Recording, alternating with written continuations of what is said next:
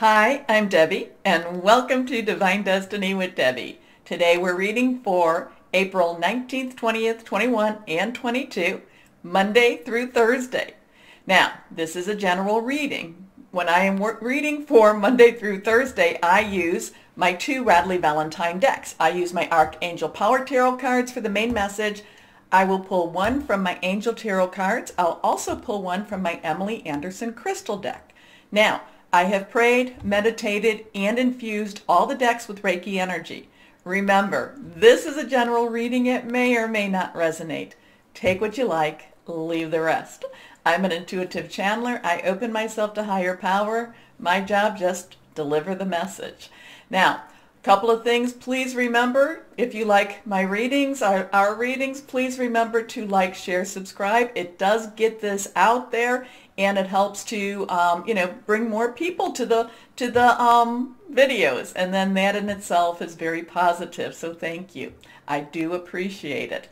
A couple of other things, or at least one other thing, is that any reversed cards to me has a little bit stronger energy. We have also entered into Taurus season. Happy birthday, Tauruses. I have posted the longer readings for Taurus season, so please take a look at that. Now, why don't we begin our readings? Hello, my Cancers, and welcome to Taurus season. This is the time to make dreams come true. So let's see what we have. One of the things that I do want to mention, I should have done this in the introduction, but I just didn't think of it.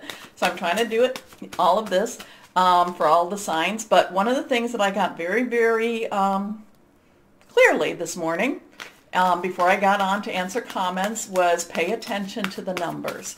And then I'm looking, I got, one of the messages actually had a bunch of numbers, one of the comments. And then I'm looking at the numbers here. We have a 4, okay, April. And then we have all of these 2. So I don't know if that's decisions, I don't know. Let's see what it is. But I wanted to share that with you. A lot of times numbers are, numbers really are the way that the divine does communicate. So let's pay attention to the numbers. Let's see what happens with them. So here we go. 1, 2, and 3. 3 cards face down. Our reversed card. See what the week holds for my Cancers. Now also to my Cancers, piece of hair not going back, there's going to be a lot of water energy around the full moon. I haven't done my overview for Taurus. So I've done my Cancer and Taurus season, but I haven't done the overview. But there will be a lot of water energy, which will be very, very helpful and actually very soothing. Okay, here we go. First card is Epiphany. Epiphany, light bulb.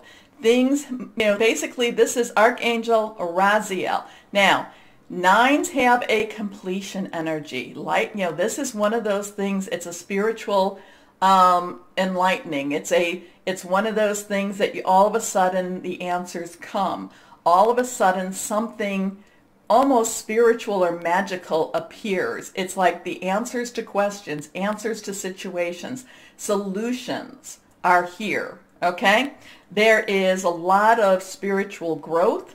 There is a lot of just a lightening of the spirit. Just, again, so this is that time to reach out to higher power, your guardian angel. They send you an archangel energy here. This is Archangel Raziel, and it's like, there's a lot of stepping out onto faith, stepping out in trust, stepping out in, into that higher power, whoever that is for you. But there's also a lot of peace and happiness with this. I love this. I do love this. Here we go. Again, Archangel Raziel. Joy through spiritual growth. Be a light to others. Answers that come through meditation. Now, meditation, prayer, reaching out, talking, all of these things. Next card is the Ace of Michael. Michael is air energy. It is our Gemini. It is our Libra. It is also our Aquarius energy. It is our thought processes. It is our, planning, our new ideas. It is about hearing news. Ones, aces are ones. new beginnings, new starts, new projects, new things to go after, thinking things through, especially next to Epiphany. I mean, I know that we don't have the look at things a little bit differently, but it's also, there's a sense of getting motivated to try, there's a sense of motivation here, okay? There's a sense of things can happen here. Anyway, I love that. But this is a wonderful new idea. Don't allow bumps in the road to hinder your progress. Clear up communication problems with others. So there could be some, some conferences, there could be some talking, and basically between the two, there could be something that really gets revealed that's actually very beneficial for you. Next card, and this is reversed, 3 of Raphael. Raphael is your energy. It is also Scorpio, Pisces energy, fluid, emotional. This is all about celebration. There are reasons to celebrate. This is happier times, happy times. 3s are very powerful. 3, is the Trinity. 3 is, there is the power of 3 when you do and say things 3 times. It's also a celestial type of number. It's also very creative. So whatever this is, there's this light bulb moment, there's this new opportunity, all of these things coming together that's going to bring a joyful, just joyful energy to whatever the situation is. I am talking to people about living in the moment, not necessarily living in the past or living too far in the future. We now need to live in the present, but we also need to live. Okay? Okay. But the 3 of Raphael is, and I like this, this is kind of like your ship coming in. Reasons to celebrate, a community of friends, happy announcements regarding relationships or children. Now, let's go on. 1 card here. So I like that too. So now we would have, what would that be? A 9, 1, and a 3 if we're paying attention to the numbers. You may want to look that up. Under angel numbers. You go to just your internet browser and just put in 913. Let's see. Here we go. This is reversed. Now we have the 3 of Earth.